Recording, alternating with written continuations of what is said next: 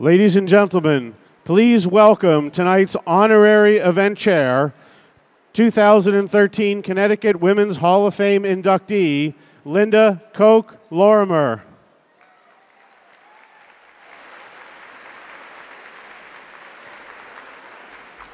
Good evening and welcome. My thanks to each and every one of you for coming to join this wonderful celebration. The Connecticut Women's Hall of Fame has once again allowed us to gather for a very special evening of tributes and what I know will prove to be inspiration.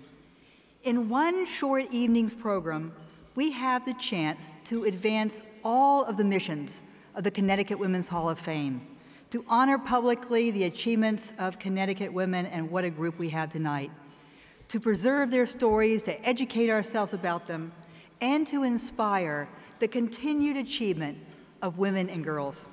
Your testament is a powerful endorsement of this work, so thank you to all of you.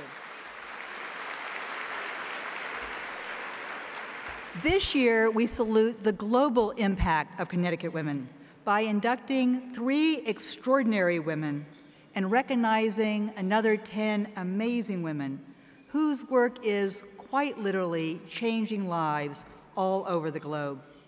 The women we honor tonight are leaders in both the nonprofit and corporate worlds.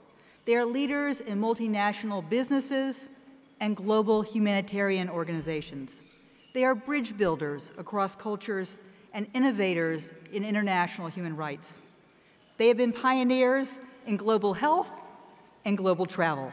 They have taken their know-how and that of their colleagues out around the globe to tackle some of society's greatest challenges. And many have also brought the world back to Connecticut, challenging us to reach beyond our borders and our sometimes parochial thinking. I must say it is a personal delight for me to be here to salute tonight's 2 living inductees, my friends Carolyn Miles and Indra Nui. I've had the pleasure to serve on the board of Save the Children with Carolyn and to see up close and personal her passion for helping children around the globe.